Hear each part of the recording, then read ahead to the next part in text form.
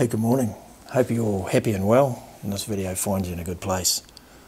So what are we talking about today? Well, today we're going to be talking about my 2x72, this here being the prototype you're looking at. Like I've said in other videos, I've made a couple, and this is the one I use, and this is what I've come to. The main subject today is going to be the tracking mechanism, what I've come up with a bit of research and looking online and stuff like that. But this is what works for me now, and I'm just going to give a brief run through about how it works and what I've done and things I've got. You can see on here, this one here, if you can see in the close-up photos, is I've just put together a bit of stainless and a bit of offcuts and stuff I had, and I've refined it a little bit. So yeah, the first one I made was a different design. I used a spring at the back instead of that, so I've gone to a strut for this here. It's a simple construction, it's just angle iron and box section and a few bolts, so that goes up and down. The old wheel here, as you know, you probably can't see that, but if you can, that goes up and down. Got a bolt in here which, pardon me, the bolt in here which goes in and out. To be quite honest, hardly ever use that, and I'll explain that in a minute. And what I've added is one up here, so I think you call it dual axle tracking. This one here is a 6mm, and now I've gone to 8 with a rod end on it, which I'll show you in a minute. So yeah, let's get into it. Let's have a bit of a dive into this and talk about what we've got going on. So now we're looking at it from the back of the machine, just to get a bit closer of what we actually got going on. So you can see here the top piece, and I'll go over the parts a little bit more detail in a minute, but this top piece here is just a bit of flat bar. So this piece here now, I make this out of angle iron. Under there I've welded a bit, so it goes on there. So basically this is a hinge, got an 8mm bolt through there, and these here I've just drilled out, put a bit of round bar, and put the 8mm bolt through, and the hinge piece on the bottom, so that lifts up if you could see it. That's a 4-inch tracking wheel, which is crowned, which I made up and spaced, so it works in there pretty good.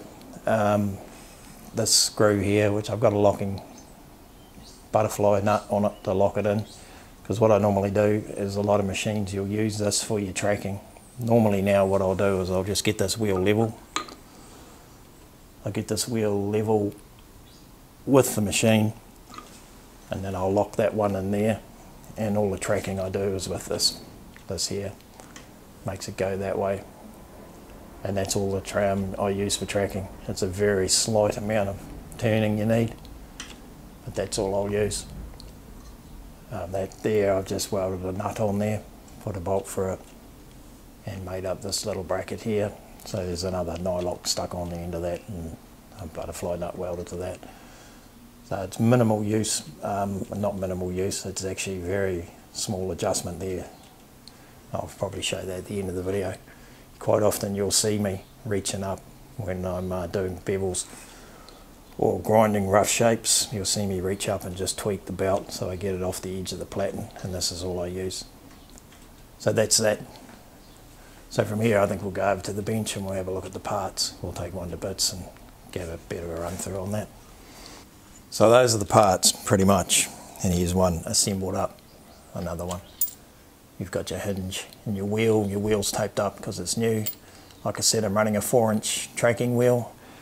I tend to make them about 65 wide, just so I've got a bit of room for the wheel to, the belt to move around on, so forth and so on. So that's one assembled up. So you saw on the other model there, just over there on the prototype, that I made the main arm up out of bits of off-cutter stainless I had. What I've gone to here, this is mild steel angle iron, which would have been about 65 or 70 by 50. And I've shaped it up into what I want. It's,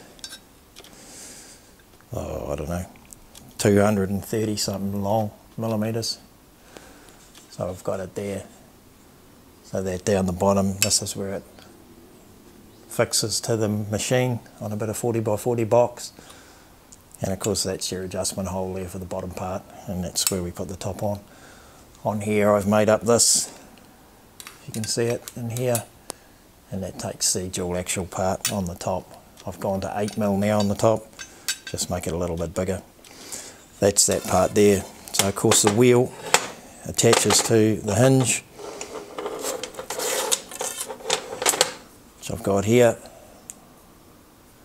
And what I've got, this is 50 flat bar by 6. The angle iron's 6mm thick too as well. So that's my two hinges. I've made them up. And what I've got is round bar in here, and I've drilled them out for the 8mm bolt, put them in, and so they hinge. And I've welded that up. On this end here, you look at the other one, you can see I've just got a bolt and a nut. I was actually welding up a roll cage in someone's car, and I looked in the front of their car and they had a heap of these rod ends, and I thought, yeah, that's probably a better way to go. Having said that, after I made this and put it together, I went online and had a look at some other people's ideas, and they're using rod ends as well. So I've used that just for a bit of adjustment, because naturally when it's on the thing it turns like this, so it needs to have a bit of adjustment there. On this end I've just got a 12mm bolt to go through my wheel, and I've just shaped it a bit on the bottom and welded it in. There's a few tacks there to hold it in, and that works pretty good. Never had a problem with that. And so I'm good. You do need to space it. Point I will note is I have used on some of my other wheels, I've used these nylon or Teflon spacers. And one wheel I machined, I don't machine them anymore. I get them made because my machining's not the best. One wheel got a little bit hot and the Teflon melted into the bearing and ruined it. So what I use now is I use these galv washers. I'll just grab one out. Galvanised washers, 3mm thick, and they can handle the heat or anything else that goes on. I don't have any trouble with my wheels heating up now because, like I said, I get them professionally made. So I've moved on to do that. So in here I've got my this here will go into there. That's the 10mm. Oh, it's not going in. There it is. And put a little wigwam or whatever you call that on the end of it. And that's your adjustment. And like I said, I normally get it level with the machine and then I lock it in with the butterfly nut. So that's all cool. So basically what happens is the hinge goes on the top there like that. You need to screw that into there first. And all that is a bolt through there with a nylock on there to hold that in place.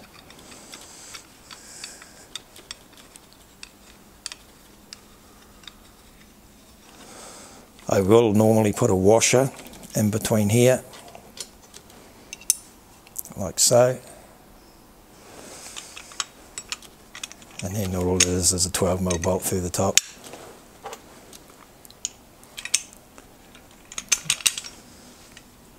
I might not get that nut on with that. Yes, I will.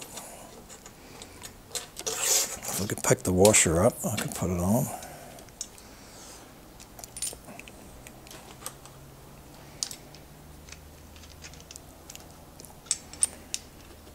I'll get there. I'm just trying to do it with the camera in my face, but there we go. So that screws on. You get it nice and snug with a nylock. So there, and now we've got that going on. So that adjusts, as you can see.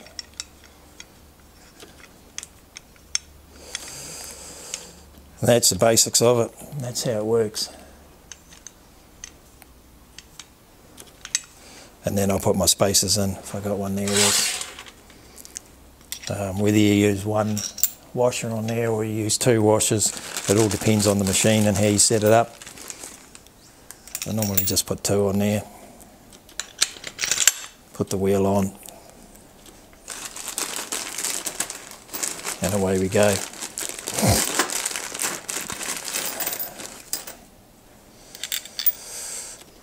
Put a nylock on the end. What I have had happen, due to the fact the wheel, what I've found is any wheels on that side of the machine going that way, these nuts tend to come loose 9 times out of 10. So what I also do is use these half nuts or cinch nuts or whatever they call them. If I can get one out of this bag.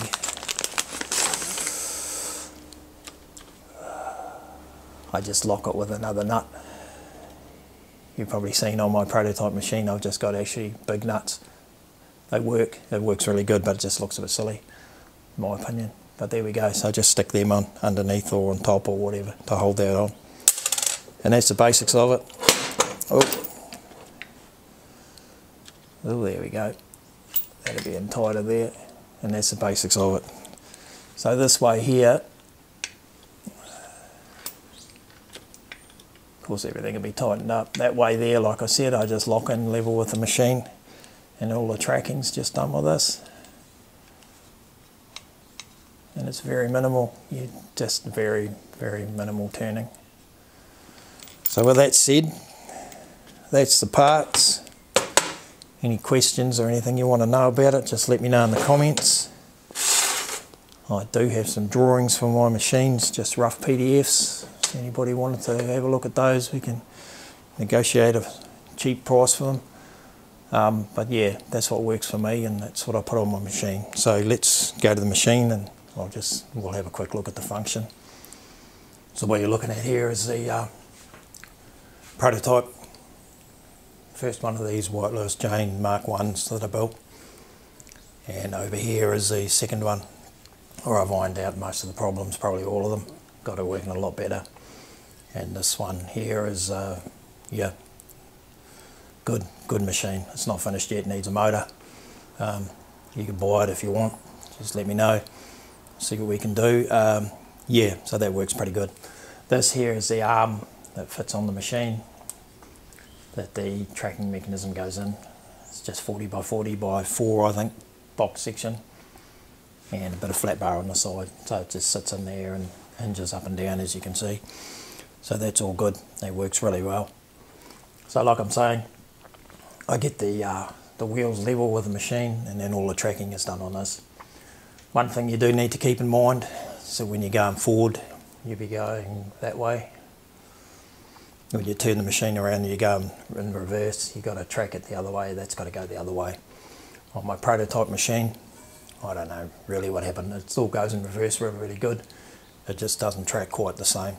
This machine here, I got it right. This is what I do now, it's pretty good.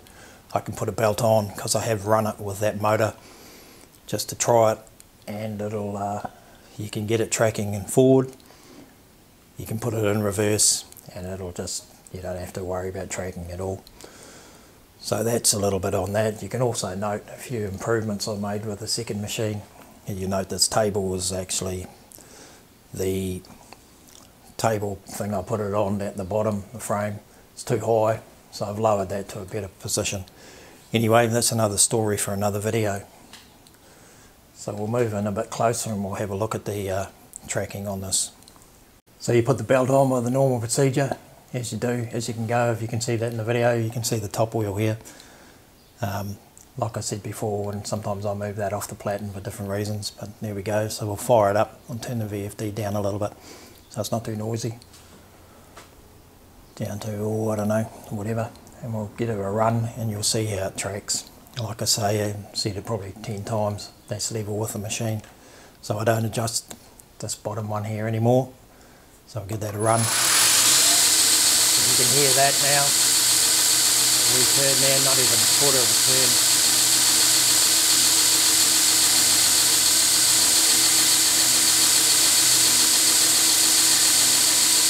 You can take it almost on there and just tweak that a little bit. Oh, there's a bit of slop in there, which there isn't in the new one.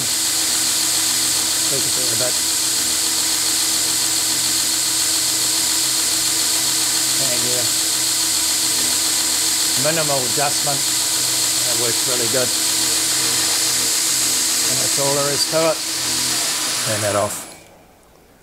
So there you have it, we'll wrap it up there. A little bit of a brief overview of the Wyatt Louis Jane tracking mechanism that I put on my 2x72 grinders. So I hope you've enjoyed that, and you might have learned something, you might not. Anything else you want to know, just let me know in the comments and I'll try and get back to you as soon as I can. So there you go. Again, I hope this video finds you safe and well and everybody's happy.